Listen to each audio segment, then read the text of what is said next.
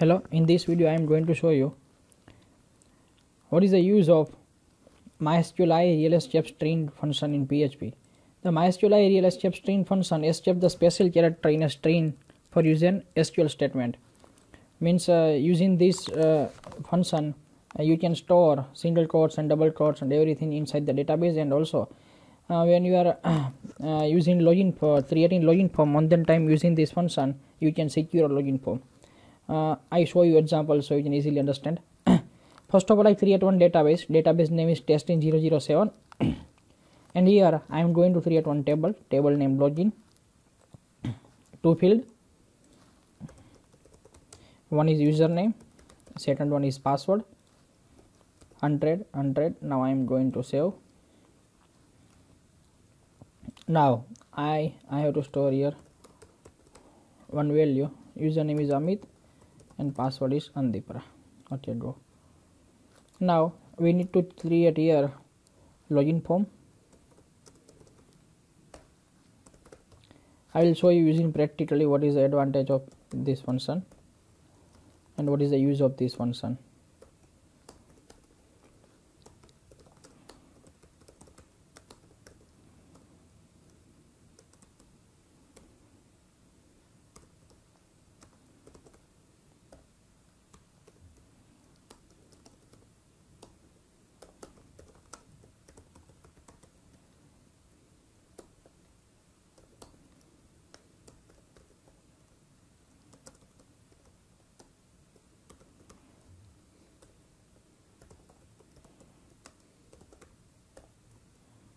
Password name T2, and now we need one button. Input type submit, name submit one, and value login. Yeah. Now we need to write here database connectivity code. So first of all we need here is set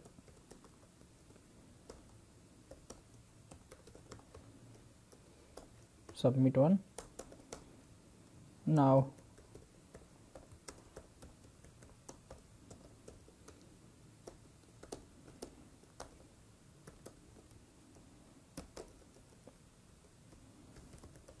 localhost root password blank,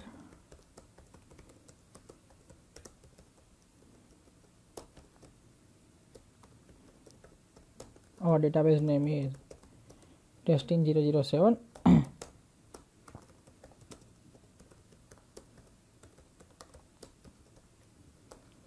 and now we are going to pass here select query, select star from table 1. Our table name is login, so write here login where username is equal to and password is equal to, username is equal to, we have to pass here to underscore post T1, and for password we need to pass here underscore post T2, and we need to pass here $link. Now here I am going to write while $row is equal to mysql fetch array $res, and if username password match then we need to forward them on another page. Script type that's JavaScript. Now window.location is equal to yes.php. Right now we do not have yes.php, so we get object not found, but we are going to chat. Right now you can say I am going to write here something and this username password does not match, so we stay here. Now we are going to write here correct username password. Username is Amit, password is Andipra, username is Amit, password is Andipra, and now go in log ANDIPA. Okay, Amit ANDIPA. We are not going to for another page, we have to check what is the problem. Select star from login where username T1 and password T2, mysql fetch array $res window.location submit one. Oh yeah, submit one. Now I am going to write here Amit Andipra login. You can see we pass here in yes.php. Now again I am going to open this page and write incorrect username password.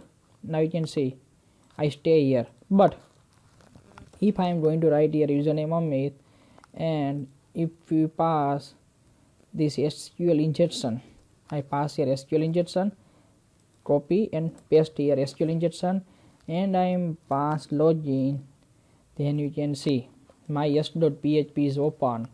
So SQL injection is work if you are not using mysql real escape string. Now I am going to use this mysql real escape string. Dollar username is equal to mysql real escape string dollar link, and here we have to pass underscore post t1. Now here t2, and here we are going to take one variable name password. Now here we pass dollar username dollar password. Now again I am going to write here Amit, and here I am going to paste this SQL injection and going to press login. You can see here I stay here, means SQL injection is stopped working. So this way we can prevent SQL injection using this mysql real escape string. Now I show you another example for mysql real escape string. Okay, now just consider this is our registration page and we need to insert value inside this table. So I am going to write here mysql underscore query insert into login values, and we need to pass two variable dollar underscore post t1 dollar underscore post t2.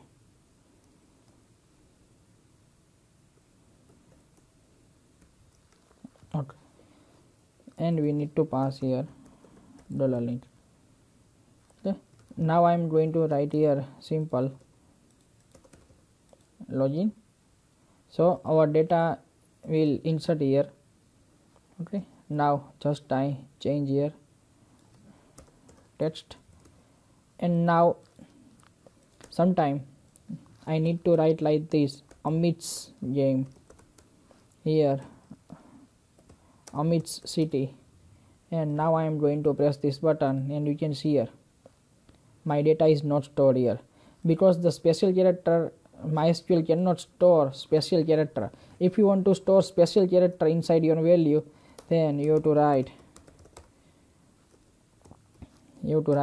MySQL real escape string dollar link here underscore post t1. Now copy paste here t2. Now we are going to use here password. Now I am going to use here